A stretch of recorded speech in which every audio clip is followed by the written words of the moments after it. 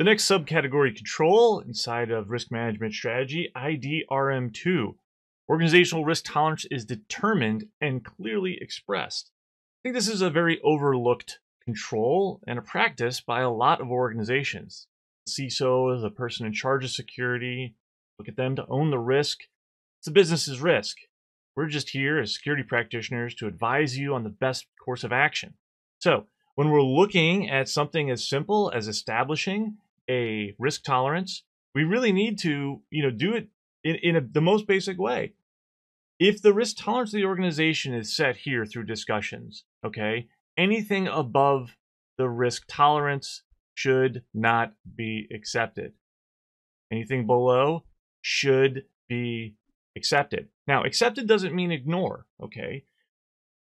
This is where you need to address, accept, work on whatever it is that you need to do. You need to address the risk inside of this space.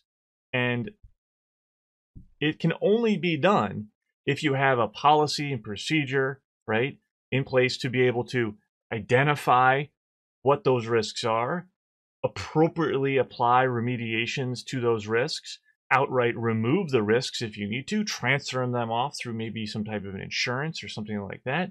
But you need to have this line established. And however you go about establishing that, conversations with your executives, your board, other stakeholders, whoever it is, this idea of a tolerance within the organization needs to be established. It's a very difficult thing for a lot of practitioners to go through. I understand that. But once you have a clear understanding by both the stakeholders and yourself, the person performing the risk assessments, shepherding security through the organization, you will be able to have a much better conversation when you run into issues in the future. Say you have some type of legacy systems in place. Well, this risk tolerance will now be able to allow you and those stakeholders to be able to clearly and quickly address, are those legacy controls, is the inability to remediate that above our risk tolerance or not? So once you've established this, kind of play by this, simple graph. There's a lot that goes into creating what this is, but this is the concept. This is the idea that you need to get to when you're establishing some type of a risk tolerance. A line must be drawn. Now, it's up to the business to definitively say where this line is, but you need to establish it with them. And then once it's clearly expressed, it's going to be a lot easier for you or anybody else in the organization to be able to determine, do we need to address this or not? Is this within our risk tolerance or not? NIST 853, okay, PM9, okay, outlines this very concept. An organizational-wide risk management strategy includes, for example, unambiguous expression of risk tolerance for the organization, acceptable risk assessment methodologies, risk mitigation strategies, a process for consistently evaluating risk across the organization with respect to the organization's risk tolerance, and approaches for monitoring risk over time.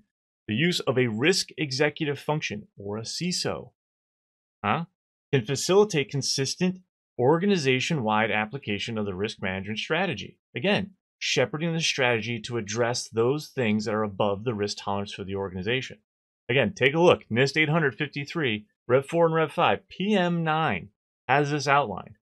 ID.RM-2, organizational risk tolerance is determined and clearly expressed, whether it's through an enterprise risk management group, some type of higher level board or audit committee type of, feedback, whatever it is it determined? Is it clearly expressed? And is it followed? So again, take a look at this. Not the easiest control to get through, but I assure you, one that you definitely need to be doing, along with the rest of the ones in the NIST CSF. Take a look. Thanks.